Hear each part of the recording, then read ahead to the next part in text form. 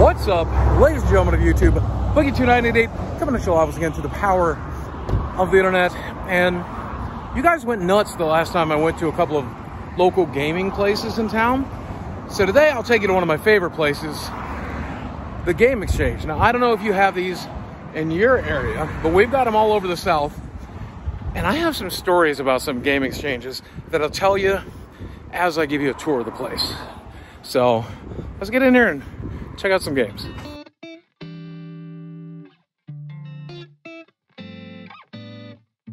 I'm sure it's not because of Magic the Gathering, but a lot of these stores are starting to get into trading card games. And I see Magic, but also Pokemon and Yu-Gi-Oh! And that kind of thing. And they never have anything like crazy special, but it is nice to see them when I come to these stores because there's a chance I'll see something cool. And this place, just like every other place you go to these days, has plenty of pop vinyls to go around. I mean, other toys as well. And I actually really like the way this place has their pop vinyls displayed, you know, so you can see the side label. If I did anything with the pop vinyls I have out in the garage, this is how I would display them. I feel like it's way better to just see the labels so you know what you've got than to see the actual box. Another thing I'm always amazed by is how much anime has blown up. I mean, all of these other collectibles and figures and stuff, kind of great. Do you guys remember Muscles from the 80s and the 90s? I loved them. And I've never seen Street Fighter Muscles. I really wanted those, but $4, kind of a waste for 3 tiny pieces of plastic. And when it comes to the Pokemon collectible stuff, it'll always be popular. Seeing these was surprising to me, though. I remember when these were in both Target and Walmart not too long ago. Same with these Super Mario Brothers ones. And I guess these are kind of like cute little gift bundles. I don't know. The mystery box aspect is silly. I think mystery boxes have finally completely blown over. But as a cute little gift bundle for somebody you don't know what to get them, I think they're a nice choice. I'm always surprised to see how many DVDs and Blu-rays and VHS tapes these people have. I don't know if they ever sell them. I don't know anybody that collects old movies and media, but someone out there has to be. I mean, some people love their physical video games, so it makes sense that they would love their physical movies and stuff as well. But Game Exchange has always been kind of great. And used to was almost exclusively video games. These days it feels like a flea market. It feels like a gaming convention. And they have a ridiculous amount of collectibles. And I don't really like the prices because most of the time you can get this stuff cheaper elsewhere. But as far as impulse buys go, it's kind of great. Look at that anime section though. Anime's so huge. Back in the day when I was between homes, is the easiest way to put it, Game Exchange allowed me to sell off some of the gaming collectibles I had. And I'll be honest with you, we might have come across some ill-guarded games back in the day at your local Kmart. And Game Exchange allowed me to get rid of those to pay for my first and last month's rent when I needed to start saving up for an apartment. So they even actually told us which games they would pay the most for, especially if they were new in box. It was one particular Game Exchange manager. I don't think it has anything to reflect on the chain, but he was actually really nice to us and knew our situation and didn't mind looking the other way. So to this day, I still go into Game Exchange and try to throw them a couple of bucks just because I remember they did that for us. Everywhere you look in the store, whether it's in the DVD section or the video game section, doesn't matter. There's some cool collectibles. I mean, we've got obviously tons of anime and DVDs and games and stuff, but I love all of these plush collectibles. I don't know how many of them they sell. I wanted all of them. The Link pillow looks great. The Animal Crossing ones, I even have some of these. For example, I got the Machamp, the big block guy from Mario. I have that on my couch that's sitting next to me right now. The video game section is still so much smaller, but still really great to see this stuff here. I didn't want to film the people working up front, so I try to avoid that to the best of my degree. Wait till they turn their backs and stuff. But look at this new Magic the Gathering stock, the latest sets. You even have some singles and stuff that you can peruse and look through. And the new Lord of the Rings set is there. Latest Pokemon set. All of that stuff is here. And I do love it. Plenty of video game stuff is always going to be important in stores like this. But I know that as more and more people are getting their stuff digitally, it's good to branch out. So that's the Game Exchange. Very different from what I remember. A lot more collectibles. Really cool to see some of those collectibles in there.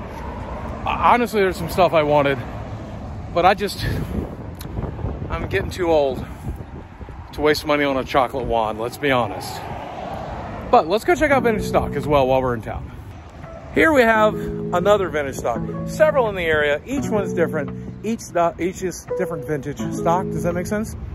Each has different stock in it. So let's go see what this vintage stock has that the Game Exchange and the other stores and the other vintage stock doesn't have.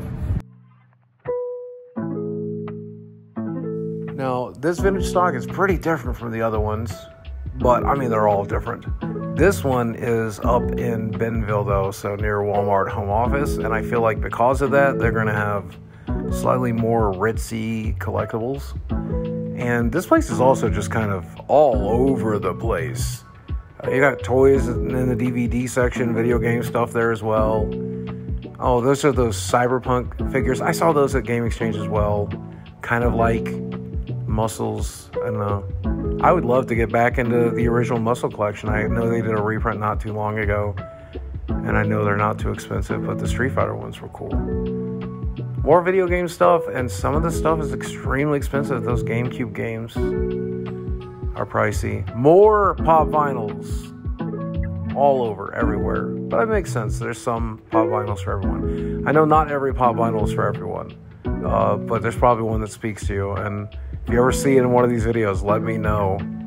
I still have a collection I just don't do anything with. The anime stuff is cool here. I really like seeing a Domokin out in the wild. But the Dukes of Hazzard stuff, who had that? Who sold that to them? Why is that here? What a weird, older collectible. Vintage stock still, of course, not just the movies and music and everything else, but the old school comic books as well. And it's one of the very few places in town to be able to get your hands on a comic book. So if you're looking to collect them or pick them up or, God forbid, actually read them non-digitally, it's one of the last places to get it.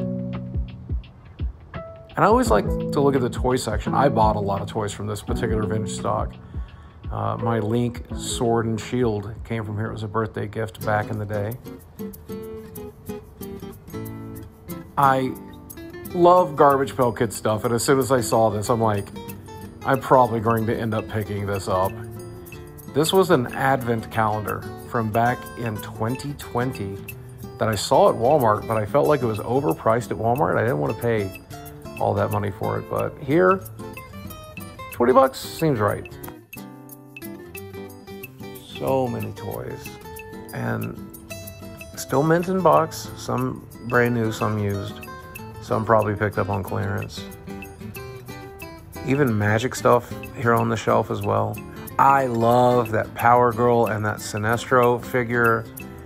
I like those high detailed, larger pieces. Absolutely what I like to collect. I have a few around my home as well, like a Deadpool that came in a loot crate, as well as Hulk from Ragnarok.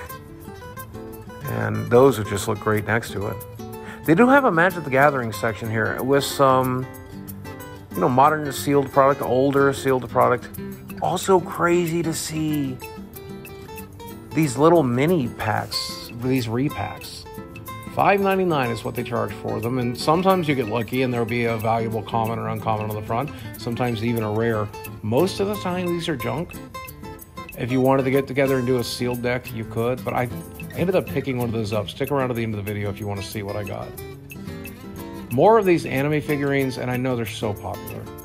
If you collect them out there, no judgment, just not for me, not my kind of thing, but The anime section here is so big. All of these stores have so much anime stuff, which is surprising to me. I remember... Oh, and look! The Princess Bride Fezzik figure. I just was blown away by that. I can't believe that exists. I would love to have that signed by Andre. Could you imagine? Price on it, though. Crazy. More Garbage Pail Kid stuff, and this is always my jam. Look at those little figures. I never see this line before. I had no clue that it existed. And I kind of wanted to get them. But all of this stuff is really great.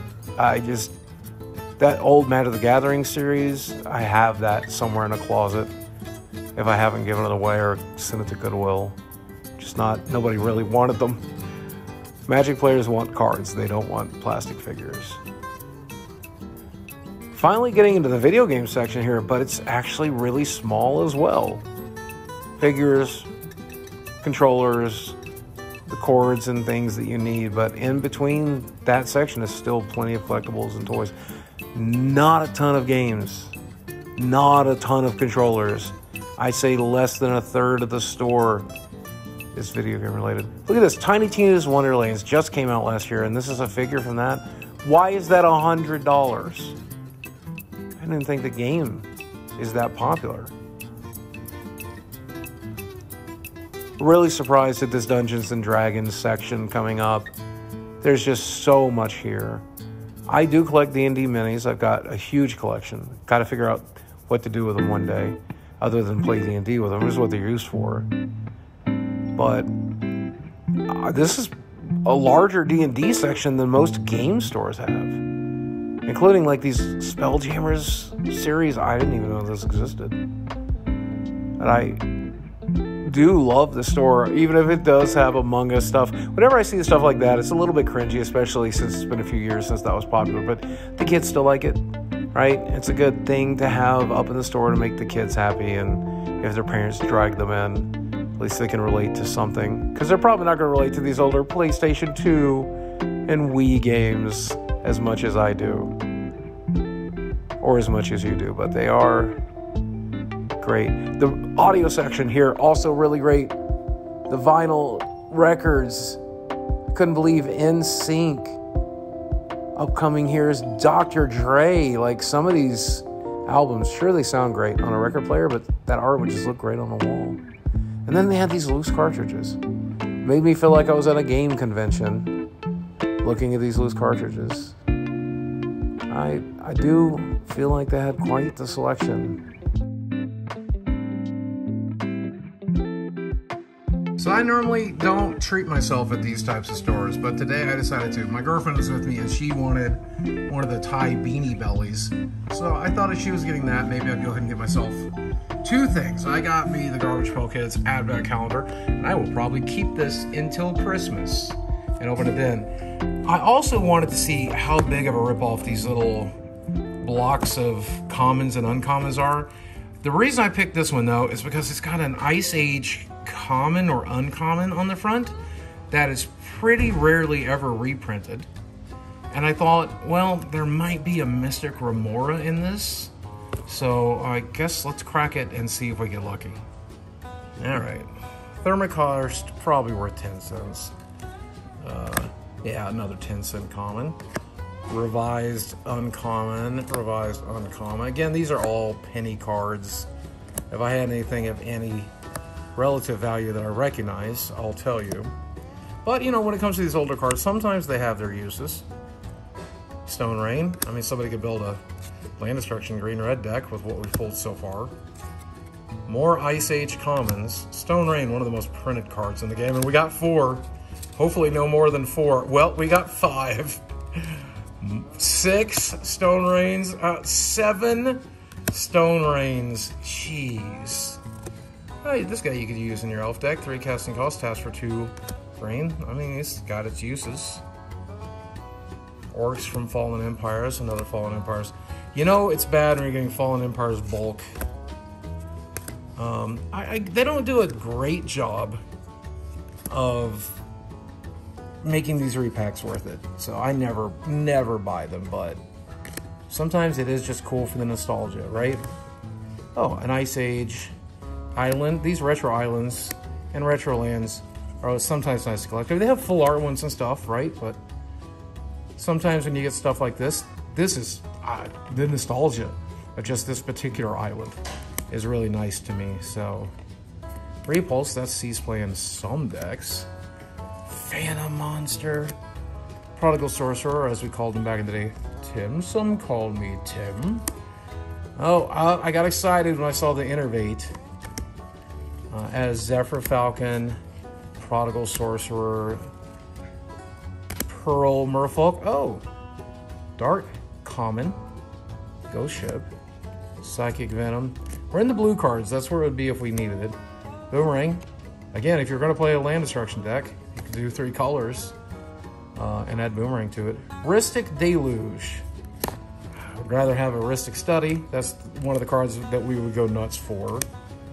But Grizzly, Wolverines, Wolverines, Wolverines, Wolverines.